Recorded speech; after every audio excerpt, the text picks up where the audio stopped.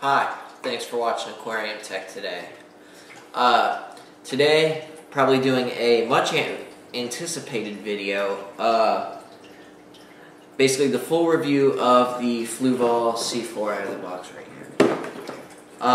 So I got it when it pretty much came out, so I've had this for over a year or so. And I'm finally ready to do a full review on it. I think it's about time, and I think I got enough time with it in there. So, oh, and you know what?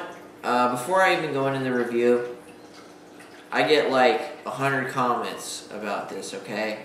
I know there's a fish right here. I know, trust me. No, I know. Trust me.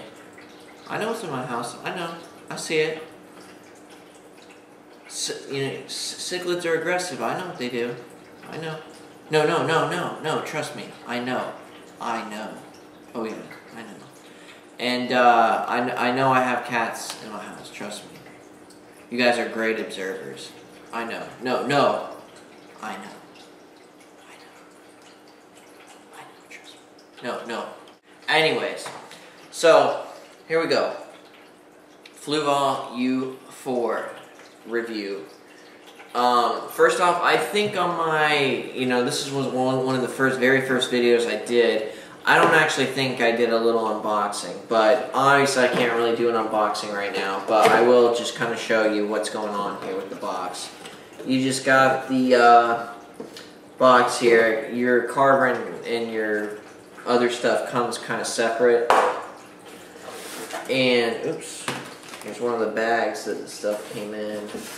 And you get like a little warranty, or what the hell is this? Oh, it's just like a quick start thing, warning. And then you've actually got your manual. I gotta say, I'm not actually too impressed with the manual.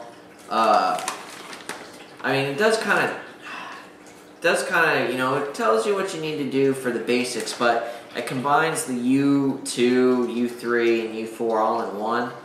And, I mean, although they technically are the same, it's still kind of annoying. And they really didn't put it into, like, pages. They just put on this huge piece of paper like they kind of do with the Aqua Clears. And they also put the U1 on the same thing. The U1's actually different than the U2, U3, and U4. And they put it all on the same thing here, which is kind of annoying to try to look up stuff. And they also even put the other languages on here, so it's actually, somewhat of a pain in the ass to go through it. So not too impressed with the manual there, which is unusual because I usually like Hagen stuff, almost everything they do. So, but anyways, that's pretty much the box there, and this is what the carbon and stuff came in. I think at least this is. I know that was a replacement. So, anyways, and another thing to show you. I actually got the bracket off for you guys. I've only taken this thing off one time since I've owned it. So, right there, that should show you guys that I appreciate my viewers taking this damn thing off. So, anyways, in fact, I'll put it in there right now just to make this easy. As you can probably tell, it's actually dirty. I haven't cleaned it yet. Because of the cycle of my filter cleanings, I'm not actually due to clean this for a little while. So, but, I really thought it was a good time to get the review out. So, anyways, I'll go ahead and start off by saying this filter has been very reliable. I haven't had a single problem with it at all. I mean, I've let this, I literally, I test things, I'll push things to the limit, when I do reviews. It's part of what testing is. And I let this thing get gunked up. I mean, I let this thing to where there was crud hanging out of the side. The thing was just covered in shit. I mean, I really let it get covered. And the thing kept blowing. It didn't jam, didn't make any noise. Although it did make a mess in the tank when it came to actually cleaning it. But that's, it's not a surprise. There's nowhere for the crud to go. It's an internal filter. So that's part of the negatives to having an internal filter.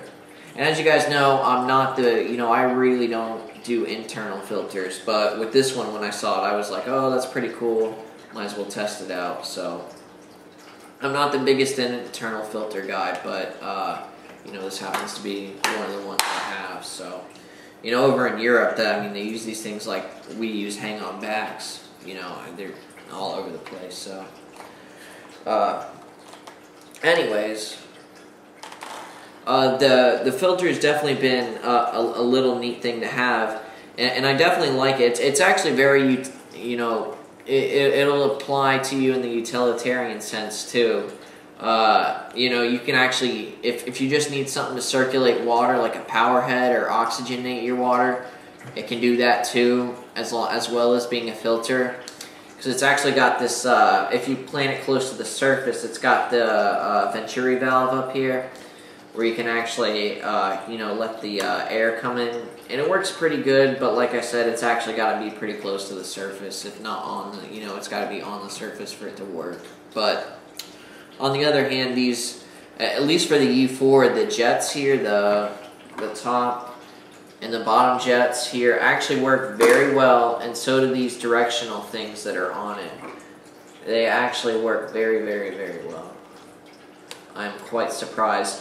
And of course, for people like me, I use the spray bar, which is actually really nice. You can direct the spray bar in a direction, and you can actually kind of regulate the flow just kind of by putting it in between the holes in here and stuff. Oh, I should have just kept zoomed in. There's like little holes as you go between each. I don't know if you can see the black thing behind there moving as you go in between each of the kind of the directions. You can actually kind of control the flow of it. But that's mostly what I use, is the spray bar, and it works very well.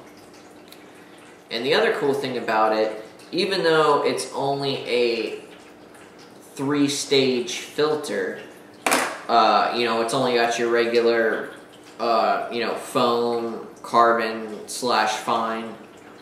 Well, I guess you could call it 4 if you want to count that, but I kind of just count it as 3. But either way, it's actually technically got, you know, kind of like, I would say about like, you know, kind of almost like a 5-stage, because there's 2 sides to it, so you don't have to replace, you know, you're not replacing an entire stage of filtration at once. Like, let me show you what I mean here. So let's say it's time to change the carbon, or it's about time to change it or something. Basically, you know, if this is like the only filter in your tank and you actually have to worry about biomass a lot, what you can do is you'll change the carbon on this side, you know, and then you can wait a week and then change the carbon on this side, which is, you know, pretty nice. So you're really not putting, you're putting even less strain on your you know, on your biofiltration than even the AquaClears or even the Fluval C5. So it's or I'm sorry, C4, or, you know, the C series rather. So that's actually pretty nice little thing they did there. Because I think in their previous models I didn't really have the Fluval Elites or whatever they call them. I never had those, but I think that's kind of neat. I've never really seen that in a filter or internal filters. And of course you got your biological compartment in the center. And although these are oddly shaped compartments here, because, you know, you got this part, which is your, as you can tell, it's actually really dirty. Like I said, you've got these blue sleeves here. There's 2 of these, and each sleeve holds your foam, your regular sponge, and then your carbon impregnated pads that also have the fine foam on the fine floss on the front.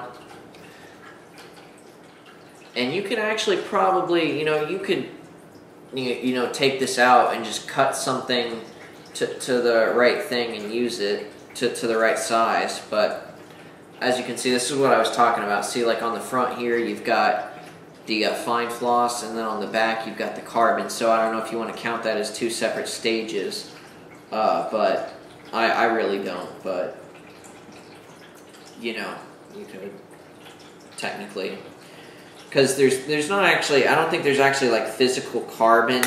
Oops, I think it's just like a carbon impregnated pad. So, all right. And like I said, there's 2 of these in there. And then of course, you know, whatever fits in here, you could put in here for biological filtration, but I don't know why you would want to change, you know, want to change it. Biomax works just fine. This is kind of like the Biomax that's in the Aqua Clears. You can tell it's a little bit different though. It almost looks like it's laminated. I'm not sure what is different about it, but it definitely looks different, so. But of course, you know, if you had enough biofiltration in your tank, you could put, you know, something else in here that you might want. Alright. Remember, you're not limited to what it says. You know, a filter without media is just a power head. You know, media is the heart of a filter, so that's what's going on with that. And also, I thought I'd show you talk about the bracket real quickly now that I actually have it out. This bracket is actually quite amazing compared to any other kind of internal UV sterilizer power head bracket I've ever used. It's never failed or fallen off once. And for how strong it is, it's fairly easy to take out of your tank for how, you know, reliable and strong it is. Like I said, I've never had any kind of problem with this. Like usually, with other filters and power heads and stuff, you might have to press the suction cups on there and move it a little bit or even have it fall off. This, not even once, the entire time I've had it. Not even once. And like I said, then one of the cool things about it is you can actually change your filter media with it still in there. Like if you're just doing a carbon change and not cleaning the filter, you know, it leans forward like this, and you can just open this up and change it as they kind of advertise on it. And also on here, just so you know, in case those of you that might be interested in this, this doesn't actually move or rotate. I'll kind of zoom in here. What actually happens is on the bracket here, there's actually like a big hole in there, and it kind of makes it so the filter can only be in 2 places. And there's little special clips here on the side. You probably can't see it because it's all black. And it's kind of a stormy day out, so you can't really see too well.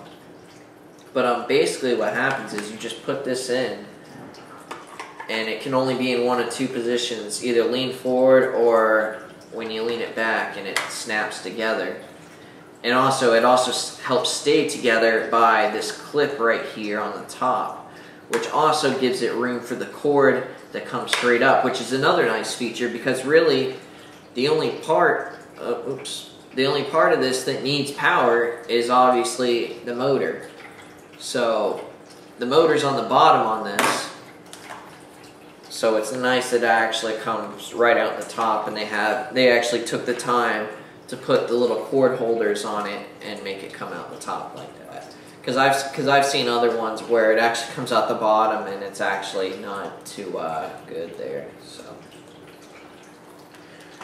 but you know, usually on most internal filter designs, the power head's on the top anyways. But it's just something nice because they put it on the bottom. It's nice that they actually added that in there. And I don't know if I did mention anything about this. This is actually what you use to control the flow and the output, the 3 outputs here, which actually makes it really easy that it's nice and on the top there. Like I said, that's about it. What else can I say about this filter? It's extremely reliable, extremely quiet. I mean, I never heard this thing once. Like, to make sure, if you're ever worried about that if it's working or not, you actually have to put your hand in the tank. I mean, it doesn't even make like vibrations on the glass or anything. I mean, that's crazy, and it puts out a lot of flow too, and it does a very good job of filtering. So, for kind of a standard filter, kind of a just a good filter, A+ for this internal wise. I've never seen an internal filter so good. But like I said, I'm not the most experienced internal wise, but this is definitely a really good way to go for internals. That's about it for the Fluval U4 review. If you have any other questions, let me know. Thanks for tuning in.